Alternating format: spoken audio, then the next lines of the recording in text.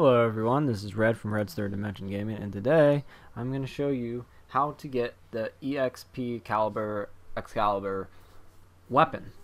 So basically you see where the bridge is, and you can also see like after you get the little gun for the guy and some bullets, you keep going down, there's a river, and one of my viewers told me about this awesome weapon, and basically it doesn't take any like damage, so you don't have to keep healing it, and it takes enemies out in like 1 or 2 hits depending on where you hit them. If you hit them in the stomach, sometimes it'll rip them right in shreds, and apparently my gameplay and live stream didn't record that, so yeah, that sucks a little bit.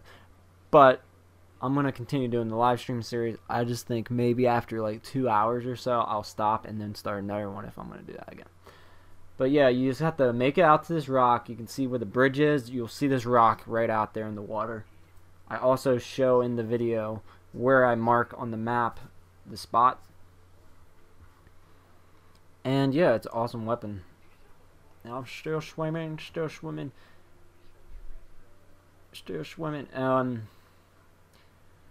Yeah, and if you have co-op friends, anyone can pick this up. Everyone in your party can pick this up, because I did it, my friends got it, and we were going around slicing zombies like ninjas. Okay, here we are. So when you get up there on this rock, you're going to come by this sword that looks like, it's like a sword in the stone, called the EXPCalibur, which is Excalibur, but EXPerience-Calibur.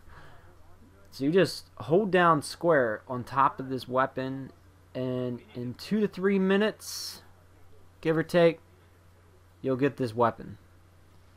You have to keep holding it in square. You can't just press square, you get it. And my friend was like, screw this, and he came, and then he comes back to get it later, because I got it, and it's fucking awesome. He couldn't get it at all.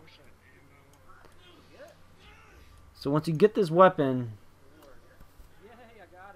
just don't stand over top of the body, because apparently I was standing on top of the body and it'll burn you to death, and that's how I died here.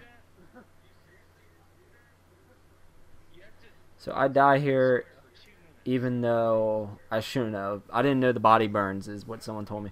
So I die here, and the weapon does 325 damage, and you can also mod it, I guess.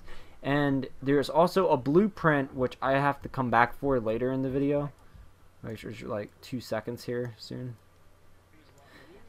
And then that's all you gotta do. So thank you guys for watching. Don't forget the thumbs up, comment below, and subscribe. See you guys later. And after you get this, once you craft that blueprint, supposedly it's a lot stronger. So craft that as soon as you get the materials.